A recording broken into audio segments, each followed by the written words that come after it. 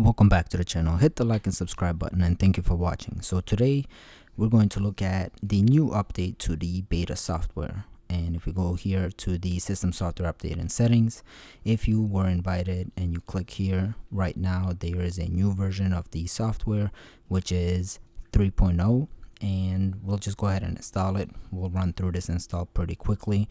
We'll speed up this process so you don't have to wait and watch the whole installation process. But it's a 913.6 megabyte file, so not tremendously big. So we'll also see what kind of updates it brings, if any, to the system. Now 2.0 brought a lot of new changes, being able to use your M.2 SSD, which was a much more welcomed update, something that many users have been waiting for, and few other things, as well as updates to the controller.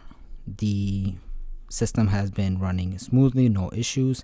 So let's just take a look and see once we update to 3.0. So it's beta 3.0, and at this point I have not tested it out. As you can see, just updated it right now.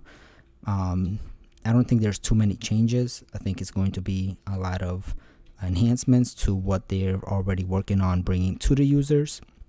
So we'll go ahead and play on the system and test it out and just see if there are any and report it.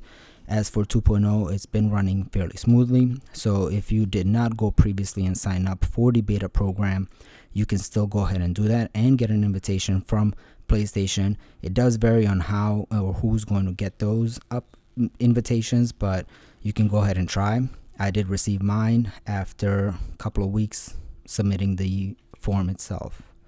So as you can see, these are all of the updates and everything that it includes. I didn't really see too many changes, but again, I will have to play and test it out and then come back to let you guys know what has changed and if it's any different.